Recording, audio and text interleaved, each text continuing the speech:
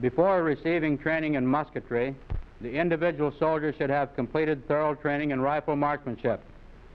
This should be followed with a thorough course in automatic rifle marksmanship. Training in the various movements of extended order drill and instruction in drill and combat signals are essential before beginning a course in musketry. This ensures teamwork and control of the unit in field exercises where control by voice is difficult. The rifle squad and the rifle section are the fire units, as their collective fire in battle is always under the immediate and effective control of their leader. The application and control of collective fire of rifle units is called musketry. Musketry training is divided into 5 consecutive steps. These are range estimation, target designation, landscape target firing, rifle fire and its effect, field firing.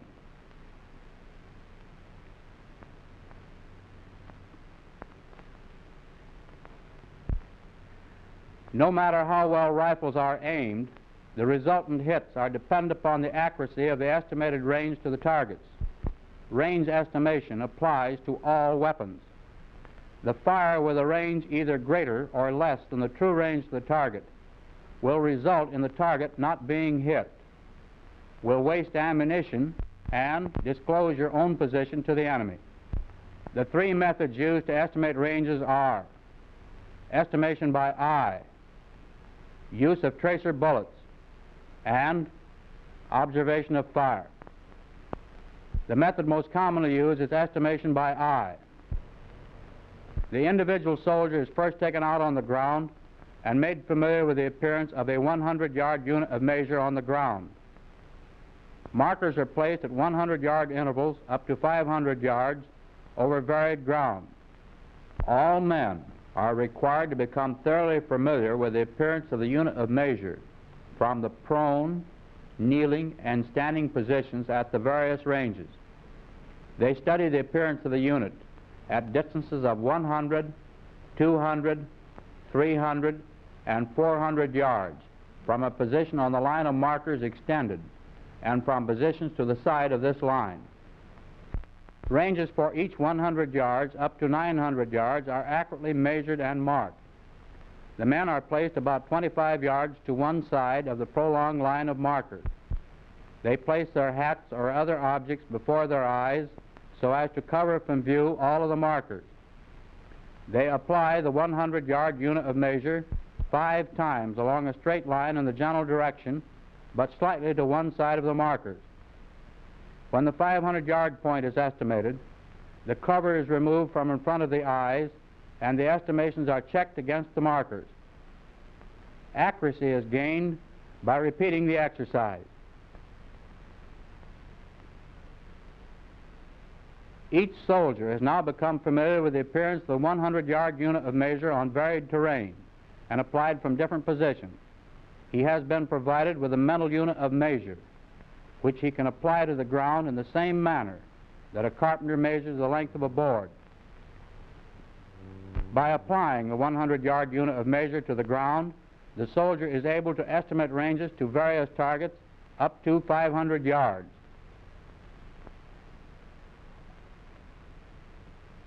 Application of the mental unit to ranges in excess of 500 yards is difficult, and the method of estimating ranges in excess of 500 yards is to select some point which is estimated to be 1/2 the distance to the target, and then estimate the range to this point.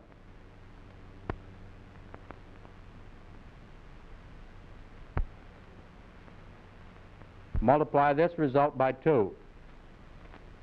When much of the ground between the observer and the target is hidden from view, the application of the unit of measure will be impossible. In such cases, the range is estimated by the appearance of objects. When the appearance of objects is used as a basis of range estimation, the observer must make allowance for certain optical illusions. Objects seem nearer in a bright light when observed over a uniform surface or over a depression most of which is hidden. Objects seem farther away when observed in a poor light. When on high ground, observed upward from lower ground, and when viewed over a depression, most of which is visible.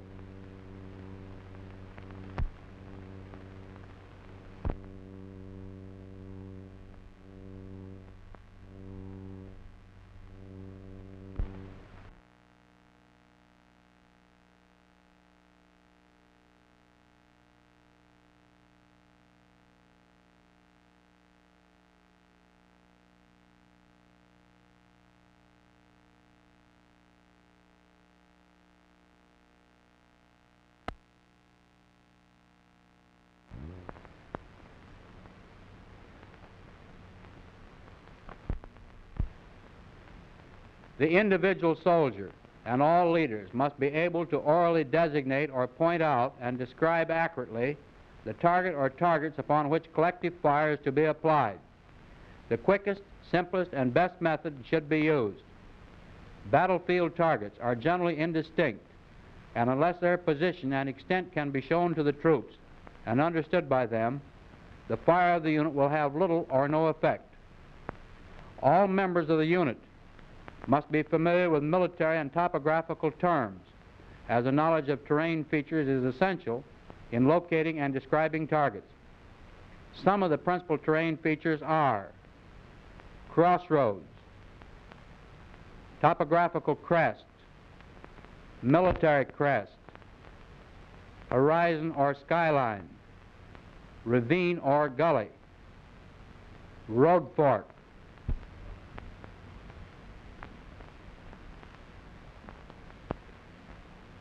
The three methods by which targets may be designated are tracer bullets, pointing, and oral description. Tracer bullets are the quickest, surest, and simplest means of designating a target. Their use, however, discloses our position to the enemy, and in case it is desired to bring a sudden burst of surprise fire on the enemy, some other method of target designation should be used. Scouts or leaders designate targets. The corporal designates a point target. Range 400. Watch my tracers.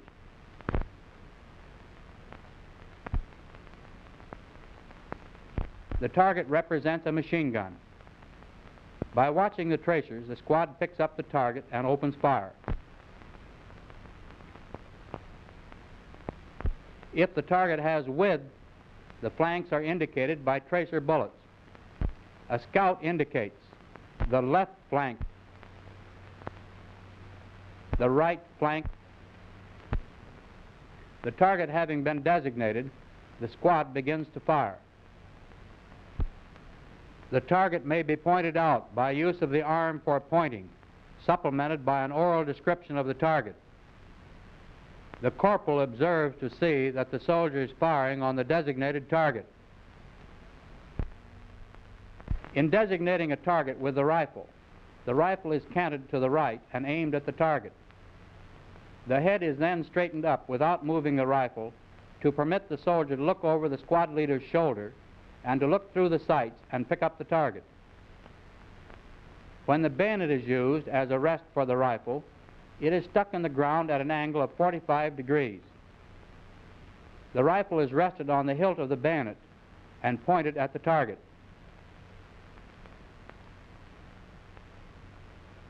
Targets may be designated by quick, simple, oral description. Pointing is generally used in combination with this method. The three elements in oral target designation are range, direction, and nature of target. These elements are always given in the same sequence. When the range is announced, the soldier sets his sights before looking at the target. There is, however, one and only one exception to this rule. When the target is expected to be visible for a very short time, it is pointed out before it disappears.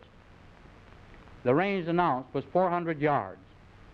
The sights having been set at the announced range, the direction to the target must be given as to your front, to your right front, to your left front, to your right flank, or to your left flank, as the case may be.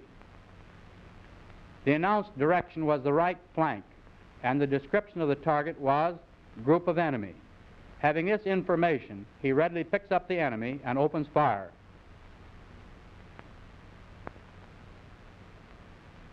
When the target is not easily visible and is not located at some prominent point, the direction to the target is indicated by a reference point. A prominent point is selected. In this case, the church spire is selected as a reference point. This being in line with the target, an enemy machine gun is located in the forward edge of the woods, 450 yards from the observer. To designate this target, the oral description would be range 450, reference church spire to your front, target machine gun in edge of woods. Where no suitable reference point is available in line with the target, one must be selected elsewhere, as it will be either to the right or to the left of the target. The angle formed by the difference in direction between the reference point and the target must be measured.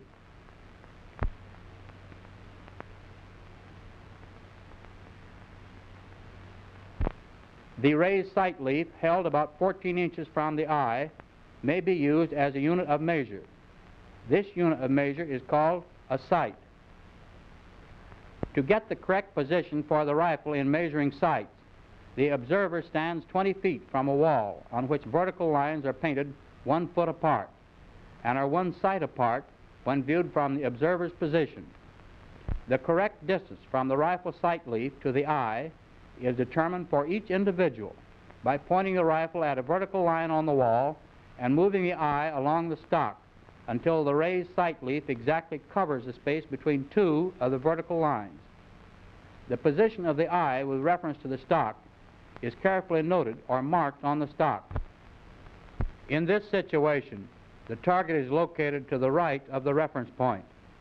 The observer has measured the difference in direction by pointing the rifle in the direction of the reference point and found that when the left edge of the raised sight leaf was in line with the reference point, the right edge was in line with the target. Then the target is 1 sight to the right of the reference point and is announced as right 1 sight. If the sight can be applied 1 1/2 times in the above manner, the target is right 1 1/2 sights, and so on. Similarly, the measurement may be made when the target is to the left of the reference point. While it is less accurate, the soldier is, however, trained to use finger widths in measuring sights. He is instructed to hold his hand, palm to the rear and fingers pointing upward, at such distance from the eye that each finger will measure 1 sight on the wall. He then lowers his hand to his side without changing the angle of the wrist or elbow and notes the exact point at which the hand strikes the body. By placing his hand at this point and raising his arm to the front without changing the angle of the wrist or elbow, his hand will be in the correct position for measuring sights by fingers.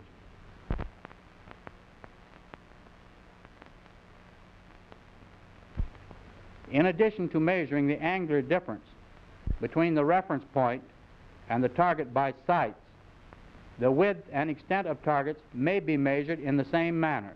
For example, range 400, reference left edge of church, left 2 sights, target edge of woods, extending left 2 sights, enemy groups.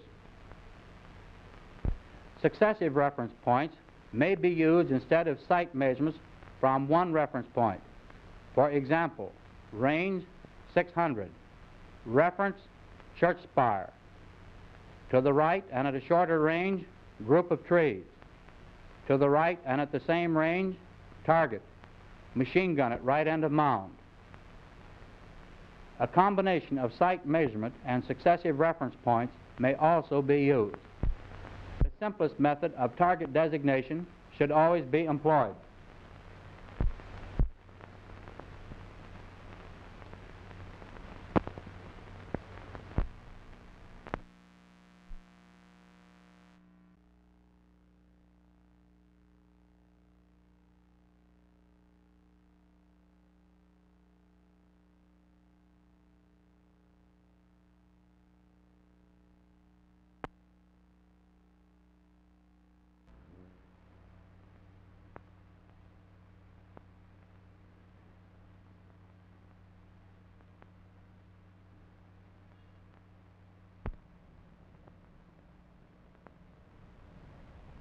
The squad, having made satisfactory progress in the preceding steps, is now ready to be given practice in the application of these lessons by firing at landscape targets. A landscape target is a panoramic picture of a landscape and is of such size that all or nearly all of the salient features will be recognizable at a distance of 1,000 inches. The standard target is the Series A target of 5 sheets in black and white.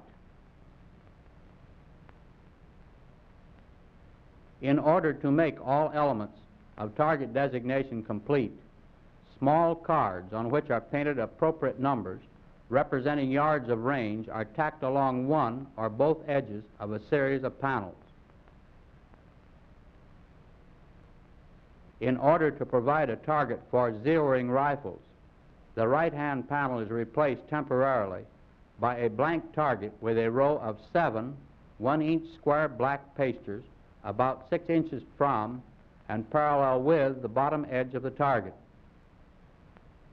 Firing on landscape targets usually should be done with caliber .22 rifles equipped with Lyman sights.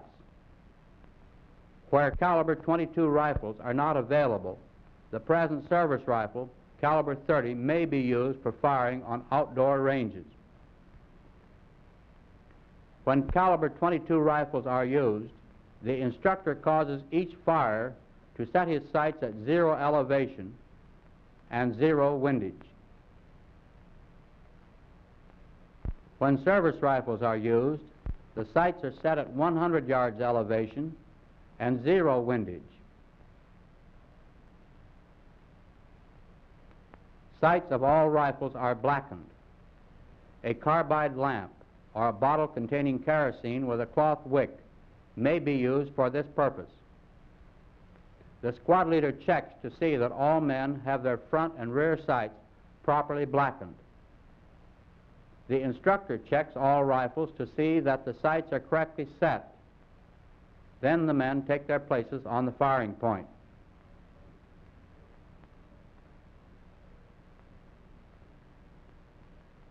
In all firing for zeroing, sandbag rests are used.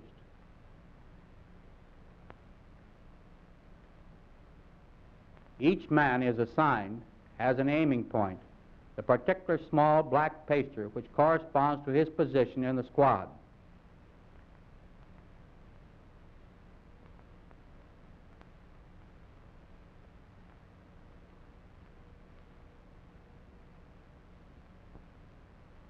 At the command of the instructor, rifles are loaded with 3 rounds only. At the command, 3 rounds, fire at will. Each man fires 3 shots at his paster.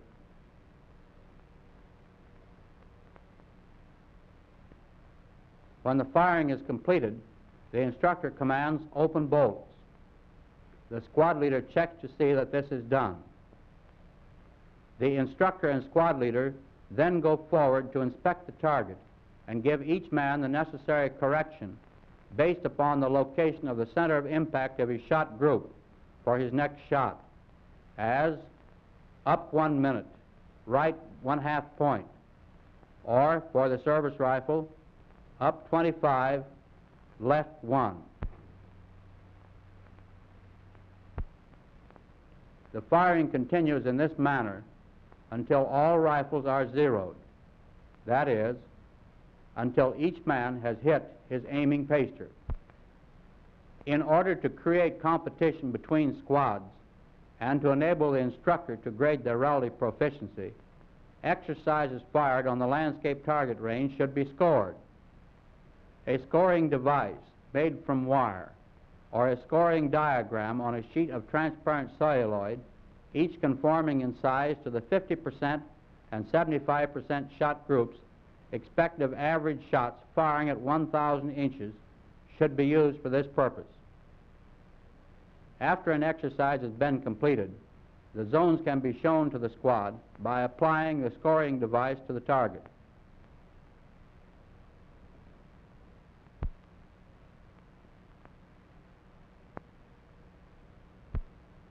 The following is a sequence of events in conducting firing exercises. The squad takes its place on the firing point. All members of the squad except the squad leader face to the rear. The instructor takes the squad leader to the panels and points out the target to him. The target in this exercise is a machine gun located at the base and between the two haystacks in the center of the wheat field. They return to the firing point, where the squad leader takes charge of his squad. Ammunition for the problem is then issued. 25 rounds is the allowance for the problem. The automatic rifleman receives 7 rounds, and each rifleman receives 3 rounds. The squad leader causes the men to take their firing positions. The sandbag rest is used only by the automatic rifleman, and then only when armed with the automatic rifle. When the men are in position, the squad leader checks to see that all men have taken good positions and are using the sling in the proper manner. The squad leader commands load. This fire order is then given. Range 600. To your left front, 2 haystacks in center of wheat field. At base between haystacks, enemy machine gun. Fire at will. During the firing of the exercise, the squad leader is on the alert to see that all members of his squad are firing on the designated target. The squad leader may be required to switch the fire of the automatic rifleman to a surprise target. Keen interest, stimulated by competition, should prevail during the firing of these exercises. When the squad has completed firing, the squad leader commands, cease firing, open bolts.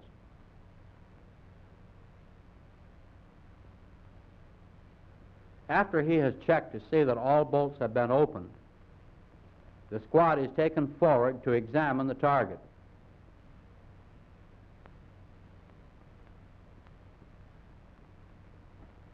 The panel is scored and marked with a squad number. At the conclusion of any firing exercise, a critique is held in which the instructor states the object and purpose of the exercise, commends what is well done, and calls attention to what is poorly or incorrectly done, giving a correct solution where errors have occurred. He discusses the effect of the fire delivered. Remarks which might be harmful to interest, initiative, or cause dread of responsibility should be avoided. He should not leave the impression that there is only one correct method of solving the exercise. The used panel is removed and replaced with a new one. By means of these exercises, the technique of several important elements of musketry, target designation, fire distribution, fire control, and fire orders are taught.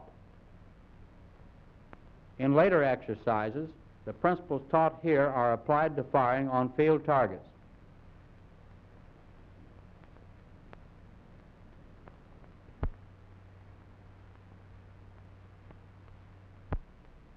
Miniature ranges may be improvised as an aid in musketry training. Caliber .22 rifles are used for firing on these ranges. Small cardboard silhouettes, colored olive drab, are used as the targets. These are glued to small sticks which fit into holes drilled into small wooden beams which may be rotated 90 degrees, exposing or concealing the target when cords are pulled by an operator. These ranges may be used for either indoor or outdoor training and require but a small amount of space. They may be landscaped to present any type of terrain desired. It is possible to portray movement, observe the effect of fire, exercise fire control, and present a variety of controlled targets, including aerial targets if desired. In firing musketry exercises on a range of this type, the interest of the men is awakened and sustained throughout the firing of the exercise and the leader is compelled to be constantly on the alert while exercising fire control.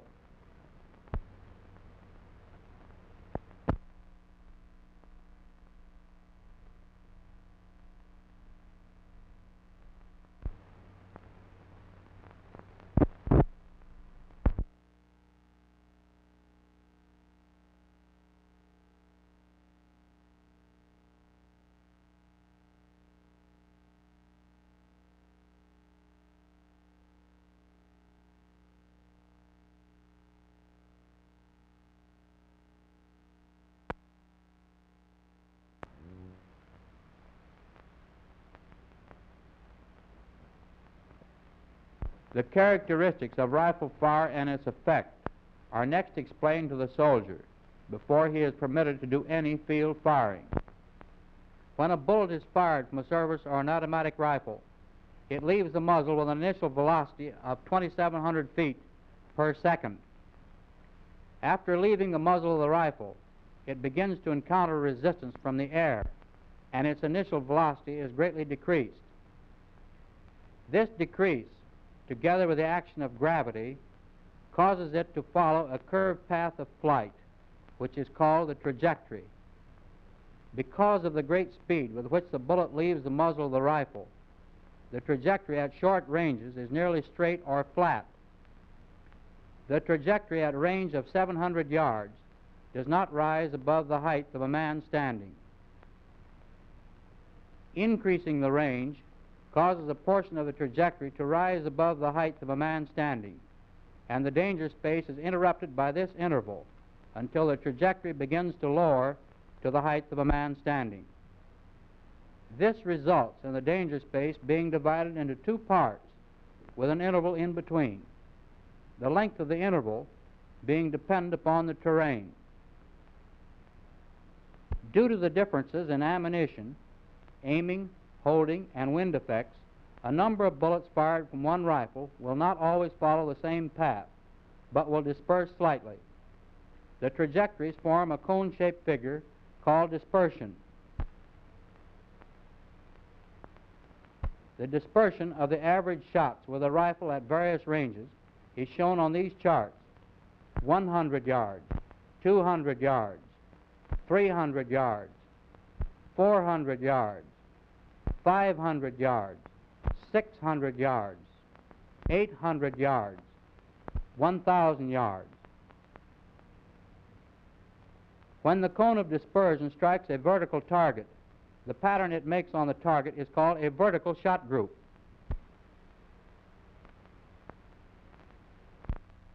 When the cone of dispersion strikes a horizontal target, the pattern it makes on the target is called a horizontal shot group. Due to the flatness of the trajectory, horizontal shot groups have a length of from 100 to 400 yards, depending chiefly on the range. The greater the range, the shorter the shot group. The beaten zone is the ground struck by the bullets, forming a cone of dispersion. When the ground is level, the beaten zone is a horizontal shot group. Rising ground shortens the beaten zone.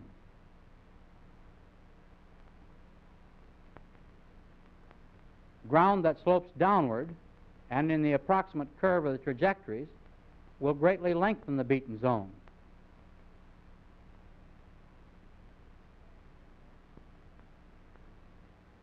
Frontal fire is fire delivered at right angles to the front of the enemy.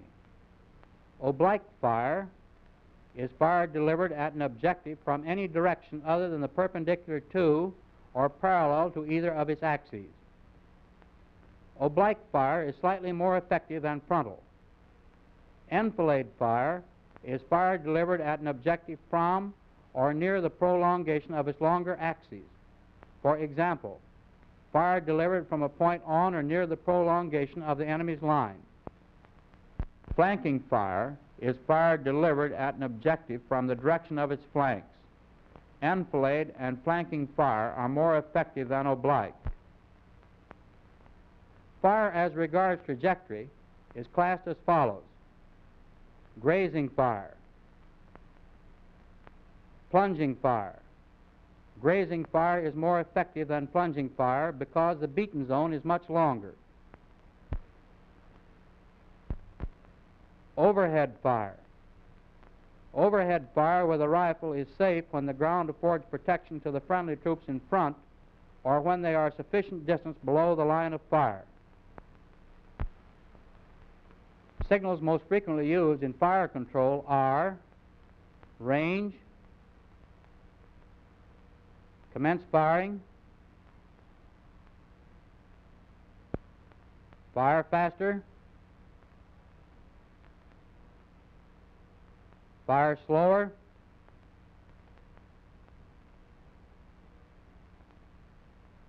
cease firing,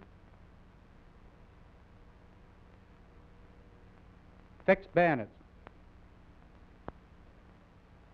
By making use of cover and the supporting fires of artillery and machine guns, rifle units will get as near the enemy as possible without opening fire. Normally this should be at ranges less than 600 yards. Rifle fire is seldom used against materiel. However, rifle fire is effective and should be used against low-flying aeroplanes. The different kinds of targets that troops may expect to meet on the battlefield vary from advancing individuals and small groups to groups in defilated positions and in an irregular line or in concealed positions. Where these targets are dispersed and echeloned in depth, proper application of collective fire will be difficult. The enemy disposed in small groups must be located and engaged by fire before any advance can be made. In making an attack, the necessity for extended and irregular formations, echeloned in depth to take advantage of cover and concealment in order to prevent excessive losses, may make it difficult to occupy positions from which the fire of the entire unit can be controlled. Many times the unit may not be able to open fire as a whole, but will have to build up fire gradually as individuals or small groups reach a firing position. In some cases, a target may only be visible to portions of the unit, while in other cases an efficient, well-controlled fire can be delivered by the entire unit. Firing positions must be selected which provide a good field of fire to the front and which will permit control of fire by the unit leader. In occupying these positions, troops must make full use of cover and concealment and take formations which will fit the terrain and be hard to see. The fire of a rifle unit must be either distributed or concentrated, depending upon the size and nature of the target engaged. The soldier must be taught the part he must play in these two kinds of fire. Distributed fire is fire distributed in width for the purpose of keeping all parts of a wide target under effective fire. Its use is habitual on wide targets, and no special command for its use is contained in the fire order. In distributed fire, each rifleman fires his first shot on that portion of the target corresponding to his position in the squad. He then distributes his remaining shots over that part of the target extending to the right and left of his first shot. Unless otherwise instructed, the automatic rifleman will habitually cover the entire target, firing 2 or 3 shots semi-automatic fire each time before changing his point of aim.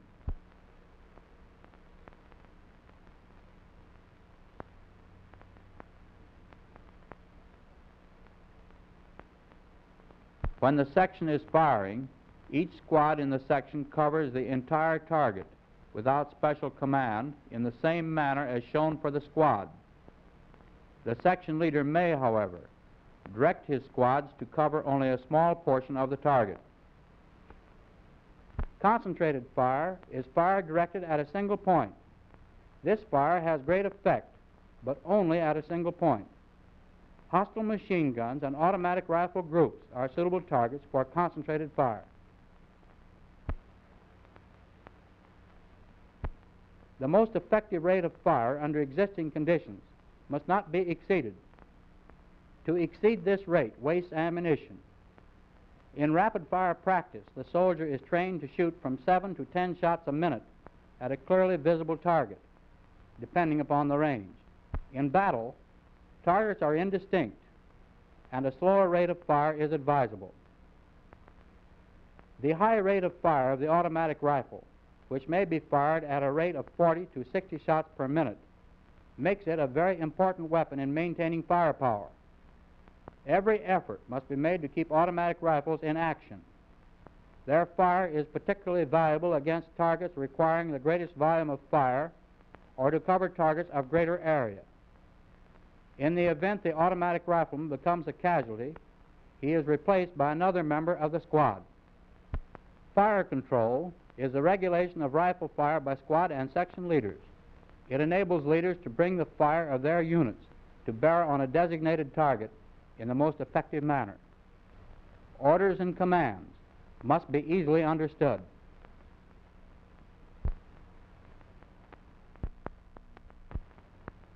All members of the unit must be familiar with signals used to control fire.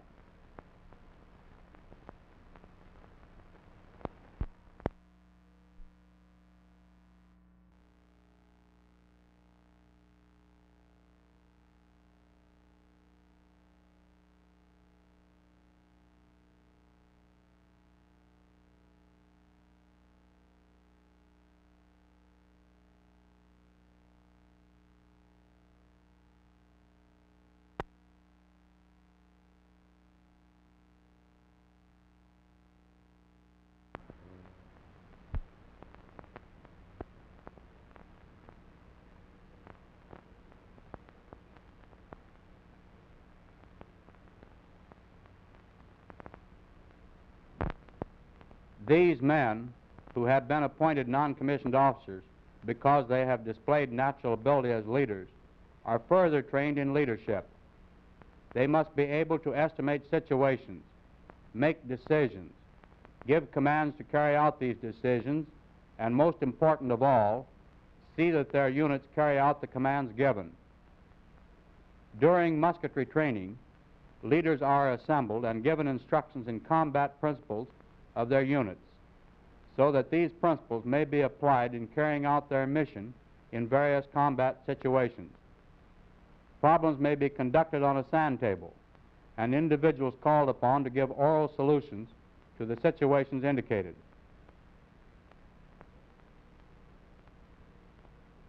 Further training in combat principles and leadership is conducted by means of tactical walks, in which non-commissioned officers are required to give oral solutions to situations pointed out to them on the ground. Good leadership increases the morale of a unit, which is the basis of all infantry fighting power. The first instruction in firing at field targets must be individual. The soldier should be impressed with the fact that he must carry out the lessons learned in rifle marksmanship when he goes into the field. Hasty and unaimed fire is worse than useless. The hits on this target indicate that the firer has applied the lessons learned in rifle marksmanship. A soldier who fails to carry out the lessons learned in rifle marksmanship will not attain results. The soldier firing at this target did not carry out the lessons learned in rifle marksmanship, and the fire team to which he belongs will be unable to efficiently use its firepower in battle.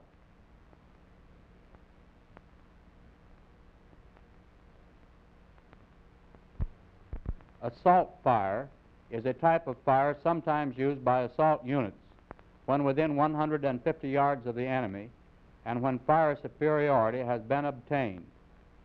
Bayonets are fixed before taking up assault fire. Riflemen halt individually, aim and fire standing, reload while advancing, advance a few steps, halt, and fire straight to the front again.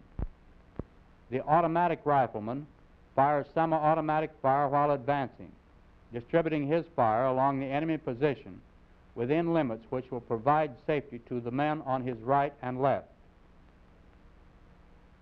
The members of the squad are then trained in firing at moving targets to gain experience in the proper amount to lead a moving target in field firing exercises. The first collective field firing exercises are begun with fire units already deployed in firing positions. Lessons learned in the previous steps of musketry instruction are applied on simple field target setups in exercises similar to those fired on the landscape target range. Where limited terrain is available, field firing exercises may be conducted on known distance ranges. The targets can be set up in an irregular line, just in rear of the butts, and the advance be made from the firing point toward the butts. The members of the unit carry out the principles learned in extended order drill and scouting and patrolling in making the advance. As the men reach the butts, they take up good firing positions and engage the targets with collective fire.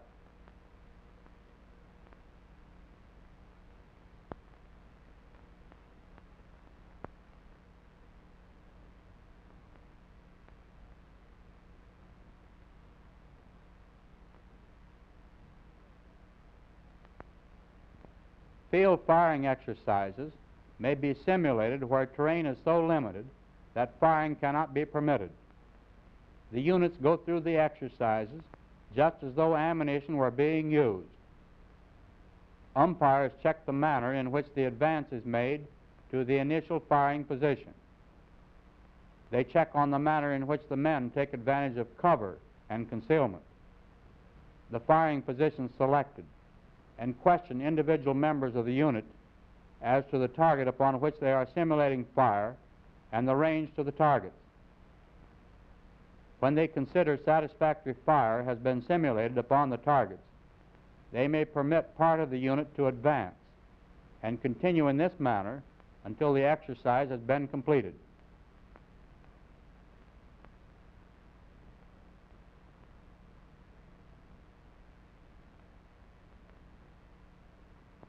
Where terrain permits, service ammunition is fired in the exercises. The rifle unit is assembled in rear of the initial firing position where the situation for the field firing exercise is given. Such exercises are supervised by an officer known as the umpire. He presents the situation to the leader. He uses the necessary assistance to ensure safety during the firing. The squad leader thoroughly explains the situation to all men participating in the exercise. This is most important. To have two sights ready for emergencies, sights are habitually set at 300 yards when not in use. Battle sight corresponds to a range of about 550 yards. While less accurate than the peep sight, it may be used when firing at aeroplanes or when time does not permit setting the peep sight.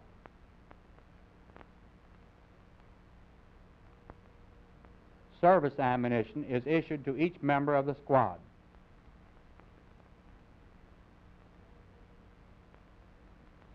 The squad leader gives special instruction to the scouts about when to open fire in case the enemy is observed. A unit must be preceded by its scouts unless friendly troops are ahead. The scouts move forward and reconnoiter to locate the enemy. They form a protecting screen to prevent the squad from walking into dangerous areas.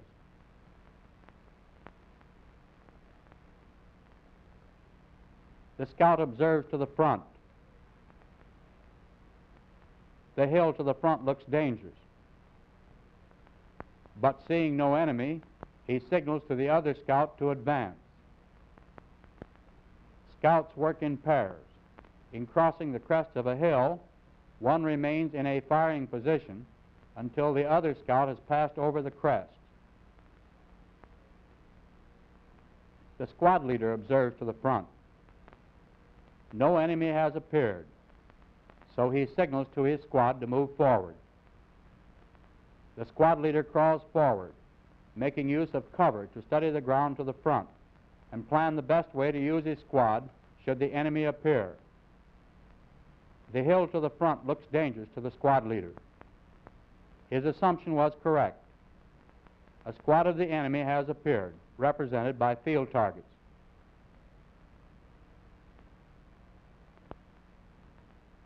The scouts have observed the enemy. They were instructed by the squad leader to estimate the range to the enemy and open fire with tracer bullets to determine the range. The scouts, having determined the range to the enemy, announce this range to the balance of the squad and point out the enemy flanks with tracer bullets. The squad leader sends the members of his squad to their firing position, gives them the range and location of the enemy so that they may engage the target with distributed fire.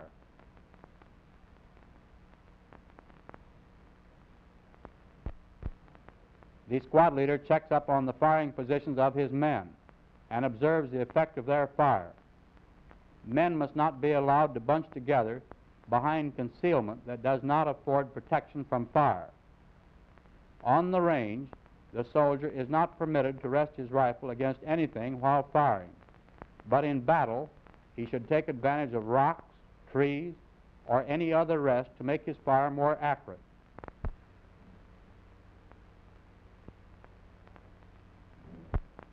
The automatic rifleman increases the accuracy of his fire by using a bipod mount.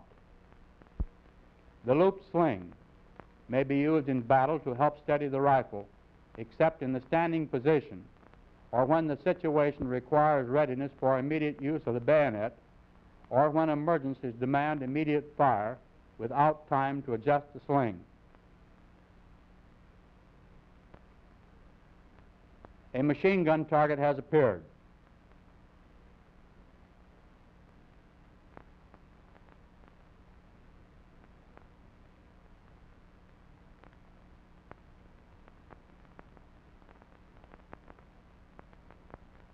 The squad leader switches the fire of the automatic rifle to the machine gun target. This squad, by proper application and control of collective fire, has gained fire superiority.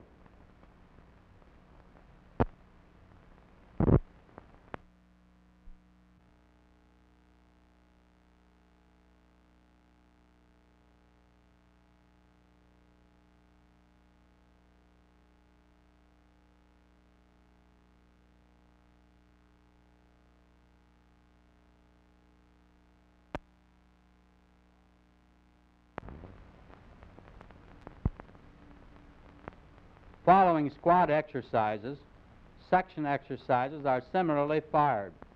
First, the targets are fairly visible.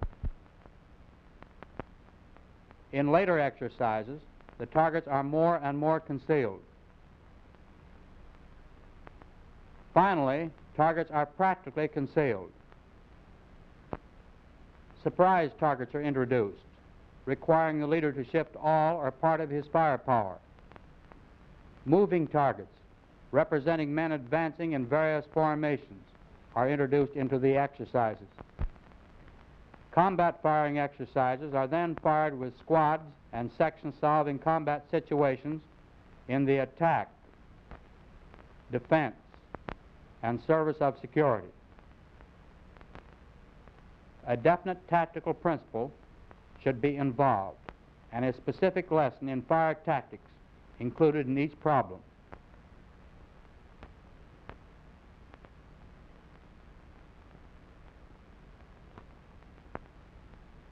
Fire alone does not win battles, but must be combined with movement, morale, and leadership.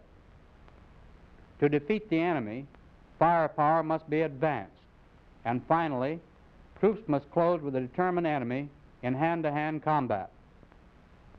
The fire units are now ready for their last phase of instruction, known as combat practice firing, where fire is combined with movement under competent leadership. The section leader decides to send his reserve squad through the woods on the right flank to bring flanking fire on the enemy. Upon receiving the order from the section leader, the squad leader leads his squad around the right flank, taking advantage of all available cover and concealment.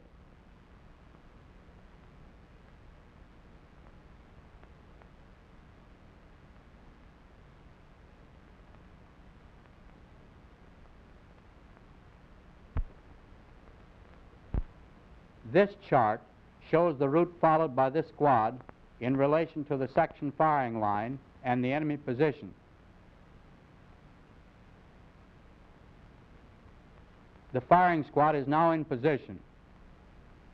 The sudden burst of fire from the flank takes the enemy by surprise.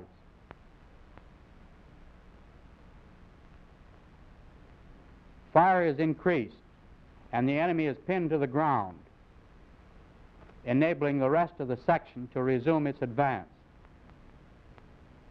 Fire superiority has been obtained so that the enemy can no longer return an effective fire.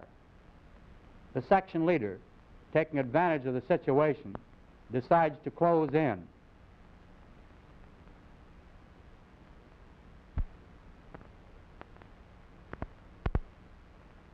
Bayonets are fixed individually so as to keep up the firepower of the unit and not lose fire superiority. The assault must be launched as soon as the enemy appears to be beaten or shows signs of giving up. The time has come for assault fire. This method is used to keep the enemy subdued until the advance is close enough to make a bayonet charge. The automatic rifleman fires while walking, but the riflemen halt individually, fire every few steps, or when targets appear. The squads have closed in on the enemy. They still hold on. When enemy troops fail to be moved from their position by fire, the bayonet assault will do it.